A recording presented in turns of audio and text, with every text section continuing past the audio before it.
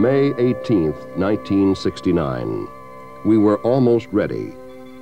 Man had orbited the moon once. Man had test flown the lunar module, the lunar landing craft, in Earth orbit once. But before we would commit men to a lunar landing, there were still a number of things to be worked out. This was the mission of Apollo 10. In the words of its commander, Tom Stafford, to sort out all the unknowns and pave the way for a lunar landing.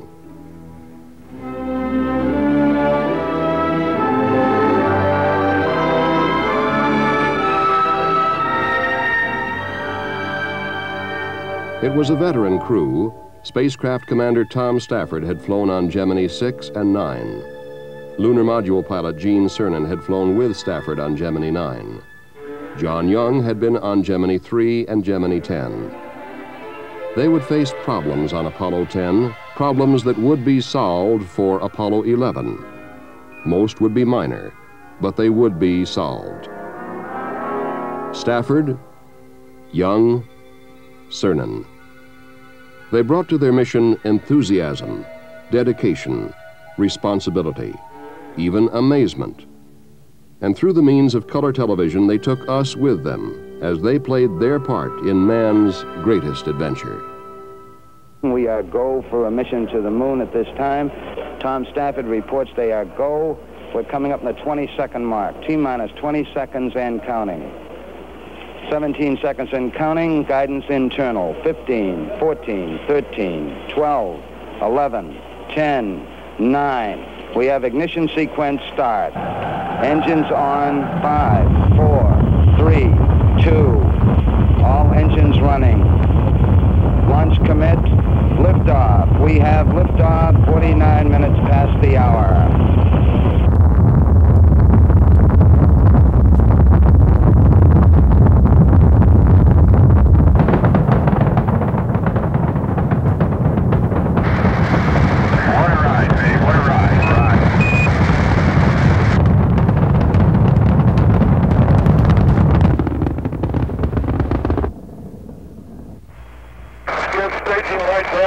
Roger.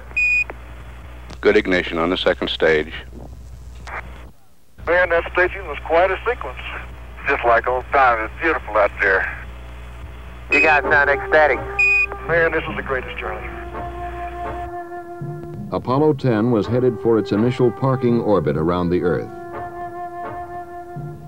After the checkout in orbit, it was time for TLI, Translunar Injection, the burn of the S-4B engine to send Apollo 10 to the moon. 7 minutes counting up.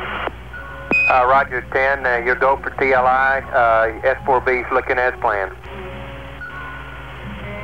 Right on. Seco. Roger, Seco.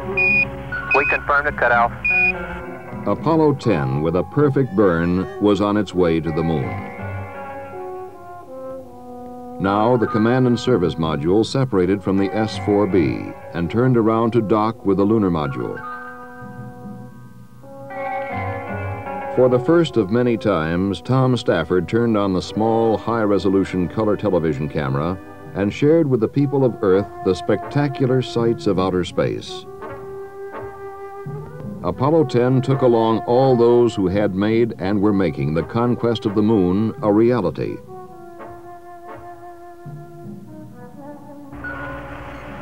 Charlie, we can't be more than about 5-10 feet away. Roger. 10, it's looking real stable to us. We show you closing slightly. Roger. Be docked in a second, I hope. Roger. 10, Houston, you're looking good. We can see the markings in the rendezvous with it. It looks like you just docked. Roger, we got a capture. You haven't fired yet. Roger. Snap, snap, and we're there. Got 2 grays. Roger. You saw the docket, Charlie. Gene, we can read the numbers on the LEM docking window.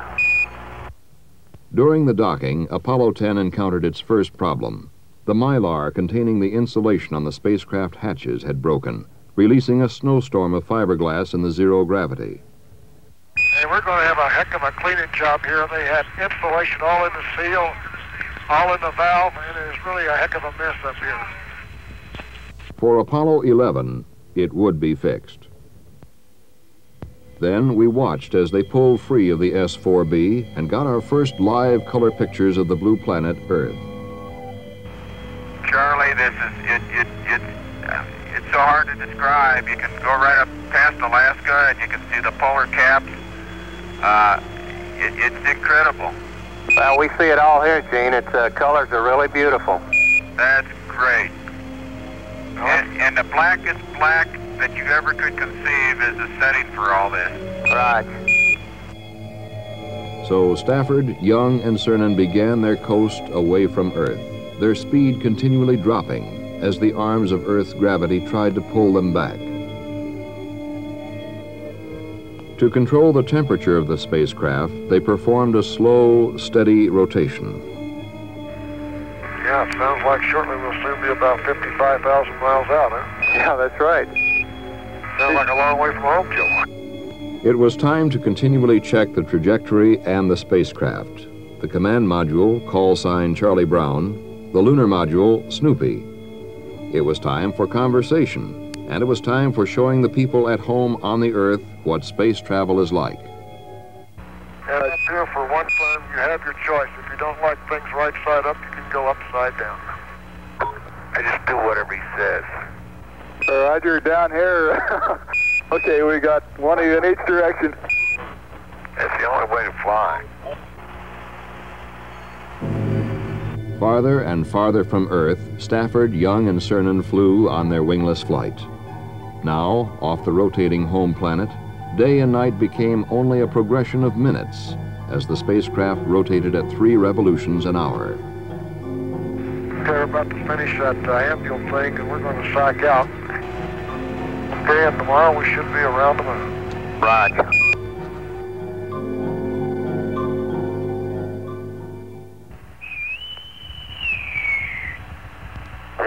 Reveille, up all hands, heave out, trice up, clean sweep down, fore and aft. Apollo 10, Houston, sounds like we're ready for a naval drill on the flight deck. And here is your horoscope reading for today, Apollo 10. Tom Stafford, you should concentrate on finishing things that you have already started. Today's pace will be moderate. Use this time to take inventory. John Young, you will have a slow day today. This will give you time to concentrate on the work ahead. You will enjoy your surroundings and companions. And Gino, your horoscope reads, give careful thought to your working and driving habits. Do something nice for your friends.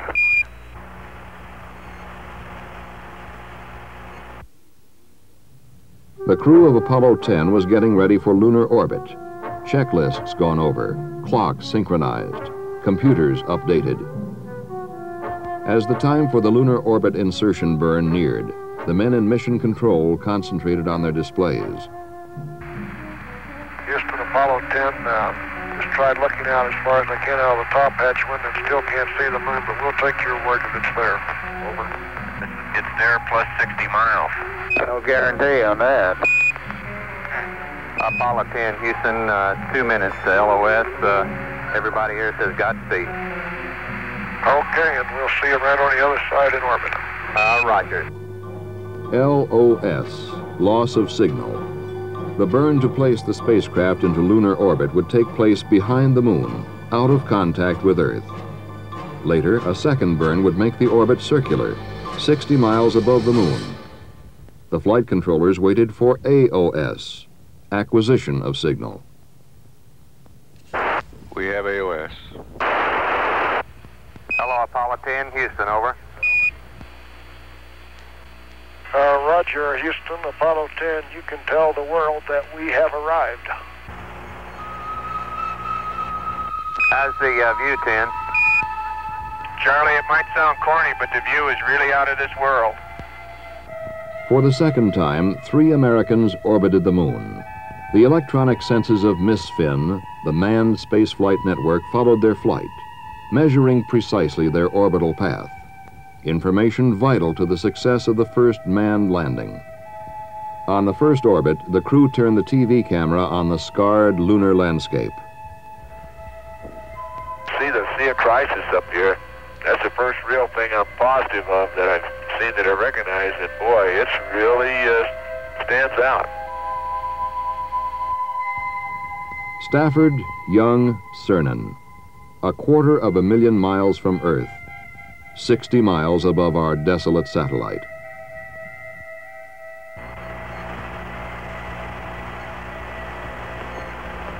Boy, this is really a rugged planet.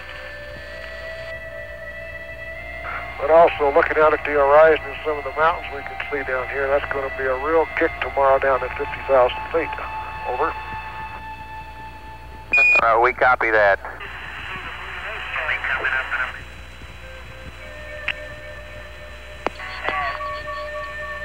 Hello, Houston, Apollo 10. We've got a beautiful view of the Earth here, but it's absolutely fantastic.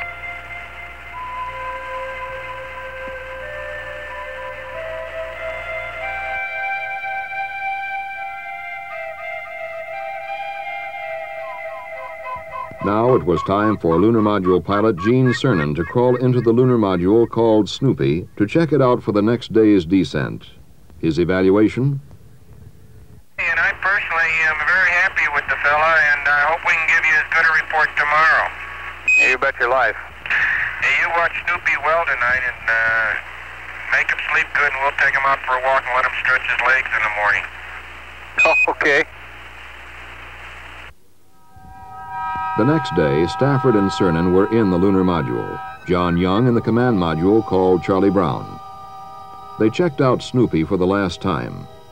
One of the items involved venting the tunnel connecting Snoopy and Charlie Brown to make sure that the spacecraft hatches did not leak. Roger, I say again, we cannot get the tunnel to vent, over. Roger, understand, tunnel will not vent. This was a real problem. The vent pipe seemed to be clogged. However, the hatch integrity was checked by reducing the pressure in the lunar module. The inability to reduce pressure in the tunnel also caused a 3 1/2 degree rotation between the two spacecraft. Not enough to endanger undocking, but for Apollo 11, it would be fixed. Okay, Charlie Brown and Snoop, 3 minutes going over the hill. You'll go for undocking, and we'll see you around the other side. Roger. Roger. The undocking took place behind the moon.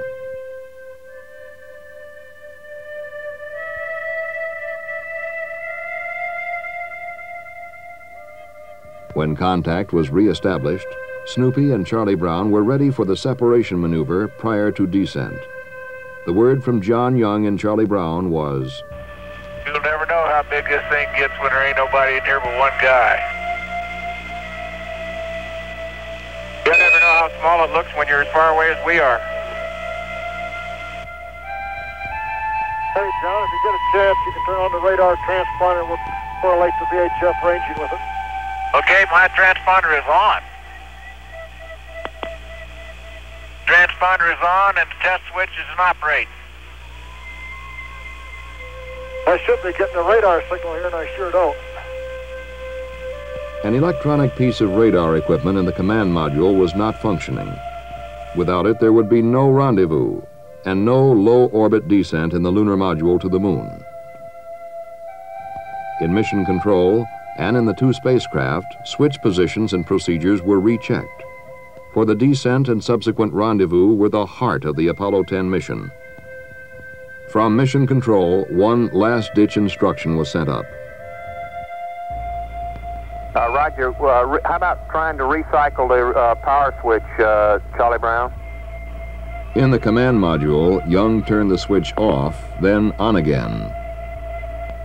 Hey, that did it, you guys. It's on. Hey, and I got signal straight though, buddy. What do you know about that?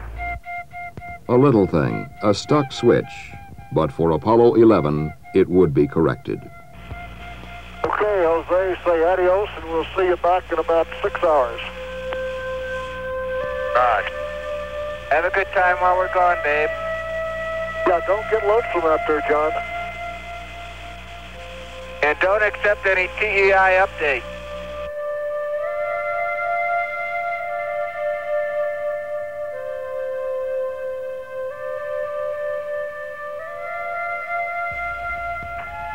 Charlie Brown, Houston, 45 seconds to LOS. You're still go for DOI. DOI, Descent Orbit Insertion, would come about 180 degrees from landing site 2, the primary site for Apollo 11. According to the inexorable laws of celestial mechanics, this burn of the lunar module descent engine would put Stafford, Cernan, and Snoopy less than 10 miles above the site. Once more in mission control, they waited for word from the moon. Houston, Charlie Brown. They're down there among the rocks, mumbling about the boulders and things right now. 8 miles above the surface, 35,000 feet over the ancient hills. Then a communications problem. Contact with Snoopy was reestablished through Charlie Brown. Hello, Houston, this is Snoopy. Right, Snoop, go ahead. We is going, we is down among them, Charlie. Roger, I hear you weaving your way up the freeway. Roger, fantastic, Charlie, fantastic. Roger. Charlie, babe, it's fantastic, babe, really.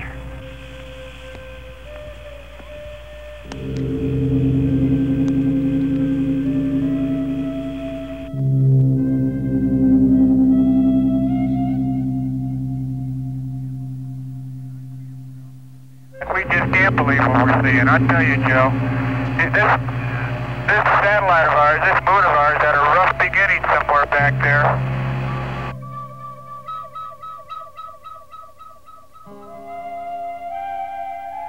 I tell you, we're down here where we can touch the top of some hills, though. Then, one of the key aspects of the mission. Tom Stafford describes the landing site selected for Apollo 11. Yeah, okay, the approach in looks a lot smoother than some of the orbiter photos show. It still estimate 25 to 30% a semi-clear area, so if the LEM has enough hover time, at least from what we can see at 50,000 feet, it should not be a problem. Or if you come down in the wrong area and you don't have the hover time, you're going to have to shove off. Now it was time to begin the rendezvous. On this first low orbit, they would make the initial burn to put Snoopy and Charlie Brown into the proper phase relationship for the coming maneuvers. Okay, we're burning, John, we're burning. Snoopy was now ready for the rendezvous sequence to be performed on the next orbit. Once more, they rounded the battered face of the moon.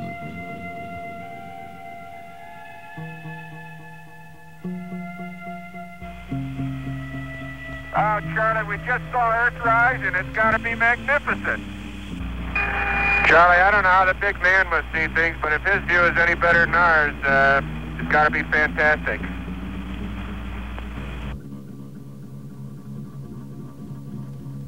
Before the actual rendezvous burns took place, the lunar module's ascent stage would have to be separated from the descent stage.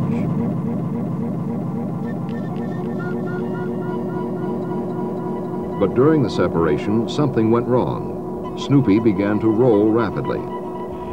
Get out of there, babe. That's that last attitude. Snoop, Houston, we show you close to gimbal lock. Yeah, okay, something went wild there on that staging. And we're all set. We didn't lock it. We're going to head to the Ottoman. Charlie Brown, Houston, they got staging. They had a wild gyration, though, but they got it under control. It was an unexpected system malfunction. Stafford and Cernan quickly had it under control. In fact, Tom Stafford and Gene Cernan were never in any kind of danger, but for a few seconds, they didn't know that. For Apollo 11, it would be found and corrected. Now, the rendezvous sequence came step by step. It was old hat for the veteran crew. In Gemini, Stafford had flown 5 rendezvous, Cernan 4, and Young 3. So Snoopy rose up from the moon to join Charlie Brown. Hey, Joe, we're about ready to dock. Stand by. Okay, John, you're into about 5 feet, babe. Looking beautiful. Hello, Houston. Snoopy and Charlie Brown are hugging each other. Roger that. We heard him down here. But the day was not over yet. They still had to prepare the ascent stage and command module for their final separation. We're all back in the command module. The tunnel's all locked up, and we're in attitude and standing by to SEP here when you give us the word. And we can go ahead and separate now, Charlie Brown. Okay, Houston, we'll give you a countdown. We're all set to go for SEP. Give you a 5 count. 4, 3, 2, 1, fire. Dan, when he leaves, he leaves. Yeah, it was right into the sun, babe. Right into the sun. Actually, like Tom said, there's a lot of people who did a good job, and I tell you, these vehicles so far, that little Snoopy was a real winner. We concur. And Big Charlie Brown is no slouch either. The next day, Apollo 10 stayed in orbit around the moon. The orbital deviations of Apollo 10 were being determined with greater and greater precision. On board, there was more photography, more landmark tracking and navigation. With each revolution, the figures were being pinned down closer and closer in preparation for the arrival of Apollo 11. Joe, Jack Smith, there's some very interesting looking things that sort of look like volcanoes. There's one on the backside that if it was in a different setting, you could call it Mount Fujiyama. I saw.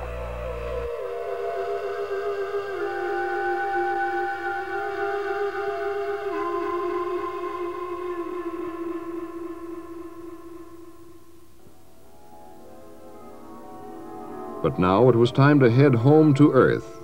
Trans-Earth injection. The one burn of the mission that absolutely had to work. The burn that would push Apollo 10 out of its lunar orbit. Everything looks good for TEI. Roger, we're go here, and we'll see you on the way home. Again, this most critical of all maneuvers would take place behind the moon, cut off from earthly contact.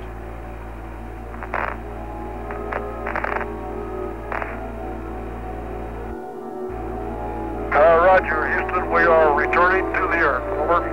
Glad to have you on the way back home, 10.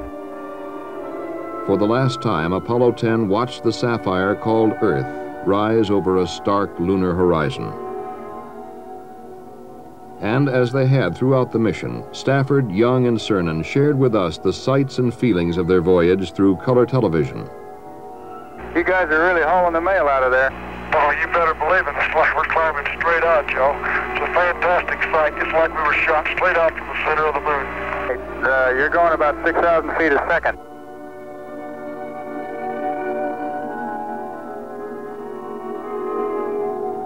As the crew of Apollo 10 hurtled earthward, they decided to perform one more test. A test not in the original objectives of the mission, but a test that would solve a problem that had baffled space engineers for years. Somebody finally came up with the idea of using a razor and brushless shaving cream. That's amazing, 10. Absolutely. That's what the space age does for you. I'll tell you, Charlie, that's one of the most refreshing things that's happened in the last couple of days. That was really great. You guys really look good.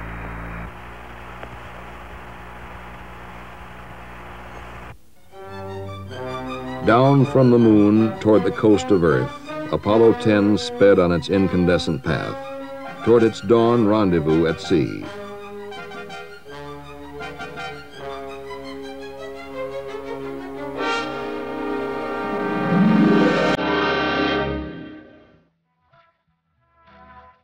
Problems had been met, faced, and solved, for that was the mission of Apollo 10. To sort out the unknowns and pave the way.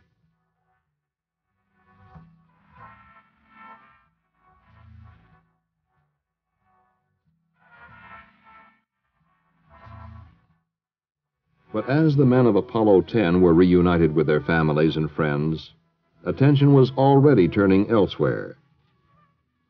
Apollo 11 had been rolled out to its launch pad even before Apollo 10 had entered orbit about the moon.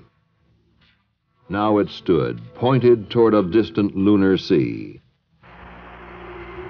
How much we're going to progress in the future is left to your imagination. But if we harness our energies and keep our perspectives right, the goals are unlimited.